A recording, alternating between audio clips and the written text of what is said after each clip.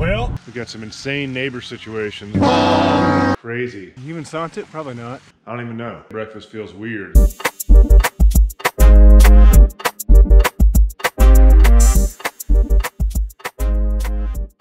Well, I'm on my way to the mountains, and it's been a while since I've been up this way. Would you look at all the freaking wildflowers in the middle of the intersection? Can you even sant it? Oh, good. I just ran over a piece of plywood. I hope there were no nails in that. Anyway, maybe you can see them, maybe you can't. I was going to get a close-up with my cell phone, but I need to concentrate on driving so I don't hit things like plywood in the middle of the road.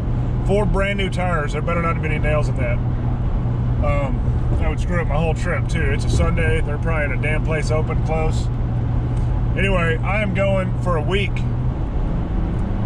by myself into the mountains to go riding at like a couple, 3, maybe 4 different OHV areas. Pretty stoked about it. Where am I going here?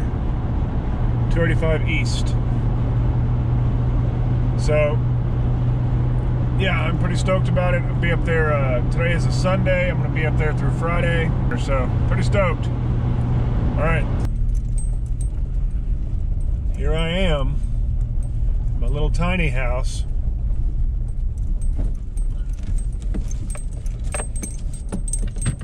Got a freaking wood pick us. Can you even sant it? Probably not. I'll be able to hear it though. I never sant a woodpecker in my real life.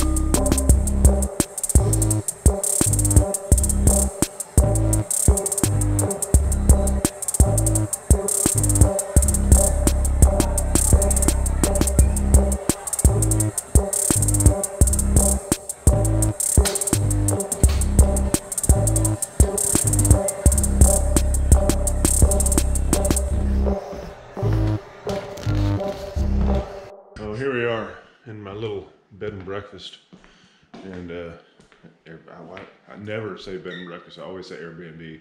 Saying bed and breakfast feels weird because they didn't give me no friggin' breakfast. And pretty comfortable bed though. Still didn't sleep worth a dang.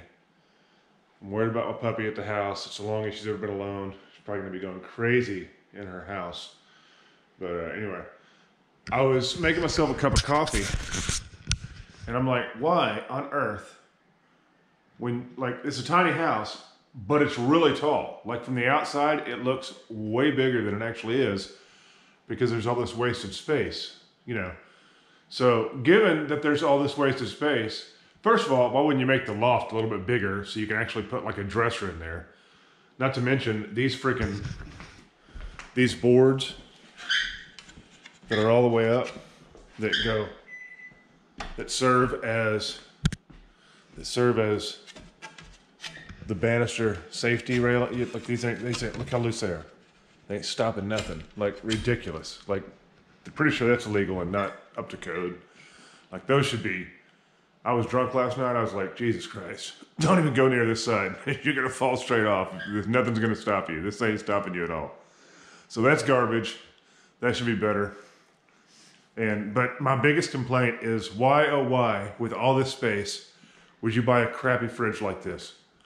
Why not buy a nice, big, tall, double door? Nobody wants to bend over like this. This is the shortest, smallest fridge ever. You have 30-foot high ceilings.